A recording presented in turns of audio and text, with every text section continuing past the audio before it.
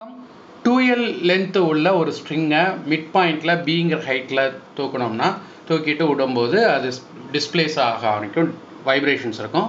அந்த வைப்ரேஷன்ஸ் என்னன்னு கண்டுபிடிக்கிறதா நமக்கு ப்ராப்ளம். இதோட ஸ்டெப் 1 ஒரு வீடியோலையும் ஸ்டெப் 2 and 3 ஒரு வீடியோலையும் போட்டிருந்தோம். என்ன பண்ணியிருந்தோம்னா இந்த டயக்ராம் போட்டு அந்த டயக்ராத்திலிருந்து இனிஷியல் டிஸ்பிளேஸ்மெண்ட்டை கண்டுபிடிச்சி பவுண்டரி கண்டிஷன் எழுதியிருந்தோம். பவுண்டரி கண்டிஷன்ஸை அப்ளை பண்ணி நமக்கு ஜென்ரல் சொல்யூஷன் எழுதியிருந்தோம்.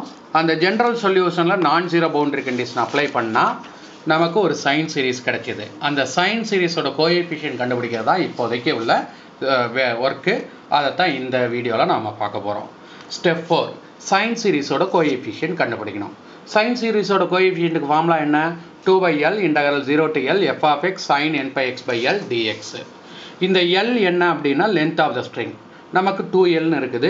அதை கொண்டு வந்து இங்கே அப்ளை பண்ணிடுறோம். அப்ளை பண்ணி சிம்ப்ளை பண்ணுறோம். 0 to 2L நமக்கு ஃபங்க்ஷன் யூனிக்காக இல்லை, 2 ஃபங்க்ஷனாக இருக்குது. அப்போ இன்டகரேஷனை நான் ரெண்டாக பிரிக்கிறேன். 0 to L ஒரு இன்டகரல், அதில் f of xக்கு பதிலாக bx/Lலும், L to 2L இன்னொரு இன்டகரலாகவும், அந்த இன்டகரலில் f of xக்கு பதிலாக b/L into 2L minus xம் போட்டுடுறோம். போட்டுட்டு b/L காமனாக இருக்குது ரெண்டு இன்டகரல்லையும். அந்த b/L தூக்கி வெளியில் போட்டுறோம். போட்டோம்னா இப்படி இருக்கும். இப்போ இந்த இன்டகிரேஷனை udv ஃபார்முலாவில் போட போகிறோம். இது u, இது dv, இது u, இது dv. அப்போ dv ரெண்டு இன்டகரல்லையும் காமனாக இருக்கும், u மட்டும் மாறும். அதை தான் இங்கே காட்டியிருக்கேன். ஸோ இதெல்லாம் ஆர்டினரி இன்டகிரேஷன் டிஃபரன்ஷியேஷன் தான்.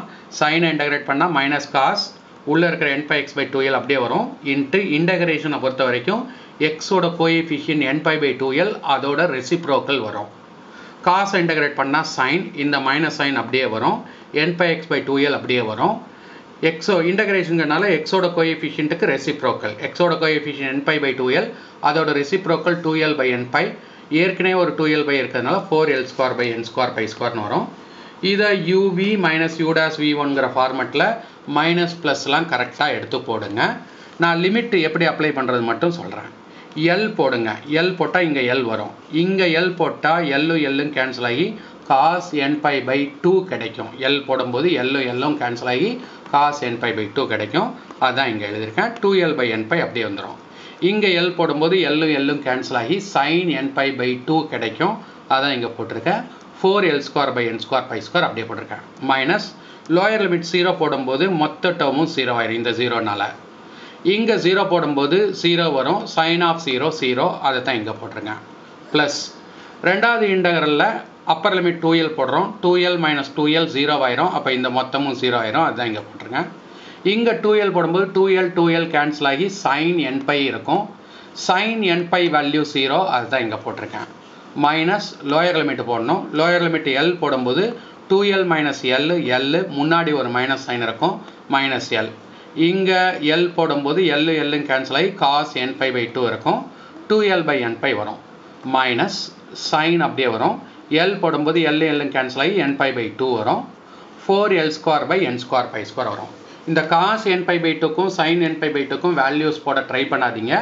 அதை அப்படியே எடுத்து எழுதிட்டு இந்த ரெண்டு டேர்மும் கேன்சல் ஆகிடும் ஆப்போசிட் சைனில் இருக்கிறதுனால. இது ரெண்டும் சேம் சைனில் இருக்கிறதுனால ஆட் பண்ணும்போது x + x 2xங்கிற ஃபார்மெட்டில் வரும்.